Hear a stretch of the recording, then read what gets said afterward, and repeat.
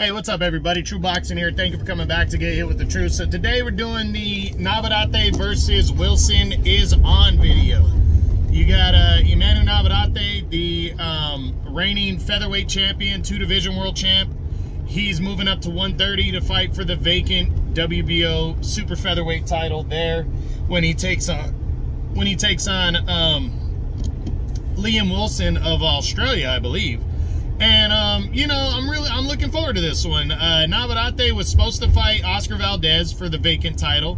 Valdez had to pull out with an injury, and now Navarrette, that just, you know, gave him an opportunity to get his feet wet at 130 and win the world title also. So you know, he's coming in against the undefeated Wilson. Wilson hasn't really done much.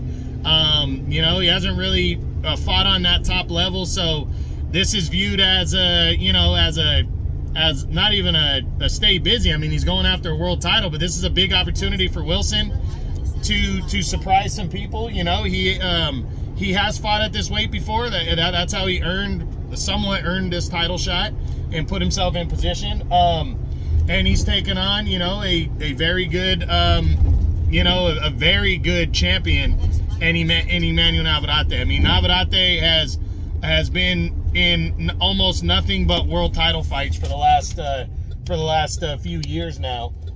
He has just been non-stop fighting for world titles. So, you know, this is gonna be a good test for Navarrette to fill out the weight. I think he just fought Eduardo Baez in August and got a win. So he's staying busy. You know, this is only what, within 5.5 months later, he's fighting Wilson.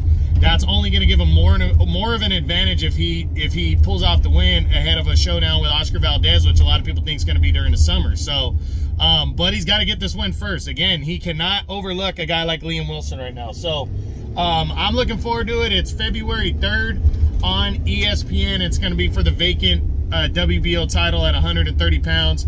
As Navarrette tries to become a 3-division world champ. So we'll see what happens, but that's it. That's what I got. That's the Navarrette versus Wilson is on video. I hope you guys enjoyed it. If you did, smash the like button, leave a comment, subscribe to the channel. I appreciate any and all support. This is True Boxing. You've been hit with the truth.